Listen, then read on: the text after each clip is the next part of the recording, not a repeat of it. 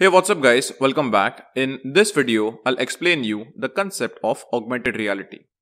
So, according to Wikipedia's definition, augmented reality is a technology that superimposes computer-generated images on a user's view of the real world, thus providing a composite view.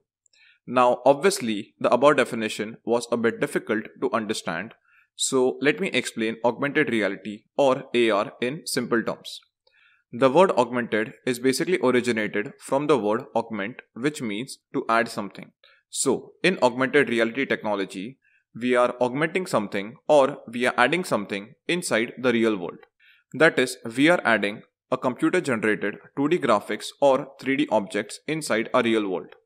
Now, for viewing these computer generated graphics, you either require an handheld device, for example a smartphone, or an heads-up display. For example, Microsoft HoloLens or Meta 2. Devices like HoloLens put augmented reality objects straight in front of your face. The HoloLens and Meta 2 heads-up display are way too costly when compared with smartphone devices. HoloLens is currently priced at $3,000 and Meta 2 is priced at $1,500.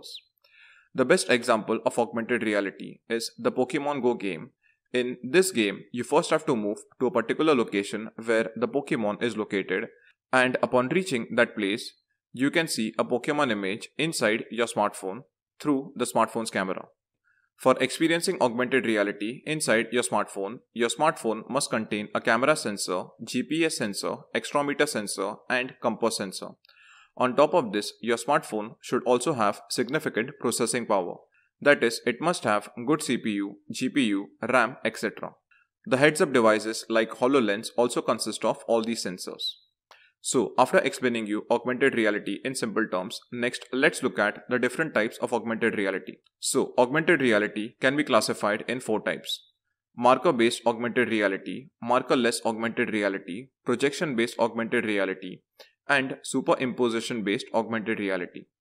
In marker-based augmented reality system, you have to keep a marker in front of the smartphone's camera. The marker can be in the form of a QR code or a 2D image. When this marker is recognized by the camera, we can see a digital 3D object or virtual object on top of this marker. Marker-based augmented reality system is also referred as image recognition augmented reality, as we are basically recognizing an image over here. Next, we have the markerless augmented reality. Markerless augmented reality, as the name suggests, do not require any marker or image for its working, but instead it detects the surface plane, that is the floor, and on top of the surface plane we can place augmented objects. Markerless augmented reality is also used in location-based AR applications.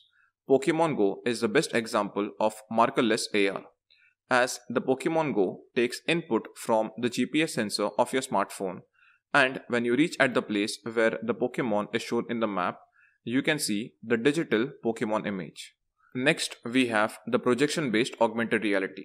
So, projection-based augmented reality basically requires a small projector, and this projector projects light on any surface. Google Glass is an example of projection-based AR. Google Glass consisted of a mini projector which would project light on a small prism, and because of this we were able to see augmented data like time, weather information, and even location data in front of our eyes. A couple of years back, I had written an article on my website covering the working of the Google Glass. You can check the link in the resource section to know more about the working of the Google Glass. The 4th type of augmented reality is superimposition-based augmented reality. Superimposition-based augmented reality is also called as object tracking augmented reality. In superimposition-based augmented reality, we replace the original view of the object with a new augmented view. For example, projecting a car 3D model on top of an actual car object. So guys, I hope from this video you would have understood the basics of augmented reality, and in the next video, I'll first explain you what is virtual reality, and then we will look at the differences between augmented reality and virtual reality.